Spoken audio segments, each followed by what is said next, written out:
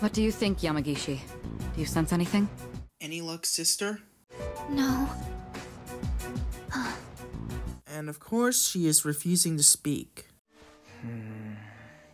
By refusing to speak, you're only hurting yourself. We aren't trying to keep you hostage. We just want to avoid unnecessary confrontation. How's Chidori? Junpei, didn't we tell you to stay in the waiting room? You're back again. Why are you so hung up on her, Junpei? Did she say anything? What's the point? She didn't say a word. Let me talk to her. Iori, you're getting really emotionally invested in this. Is everything all right? Well, I know she attacked me. But, I don't know, I just can't get her out of my head. Please, let me do this.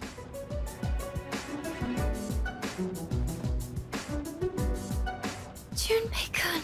What's gotten into you, Junpei? Jeez. Desperate times call for desperate measures, I suppose. All right, see if you can get through to her. Got it.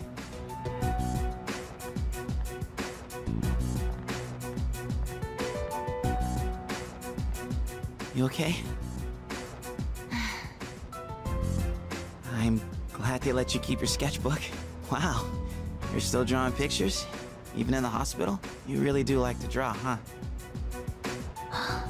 It doesn't matter. She spoke to him. She finally spoke. Only I can understand my drawings. Wait, Chidori, your arm, it's bleeding. What the hell? Again? Not again. Yamagishi, get the doctor. Sure thing. Right? What happened? Why are you bleeding? She does it to herself. I thought I took all the sharp objects in here. She did this to herself?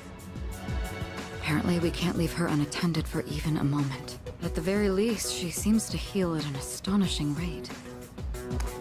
Let go of me! And that cut on your hand back at the station.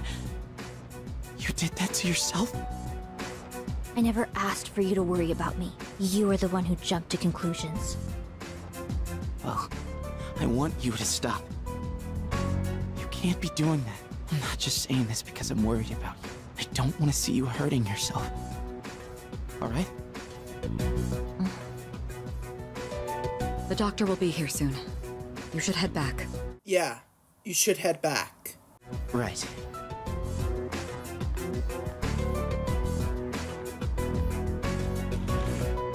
So, you seem to have found your voice. And of course, she is not speaking.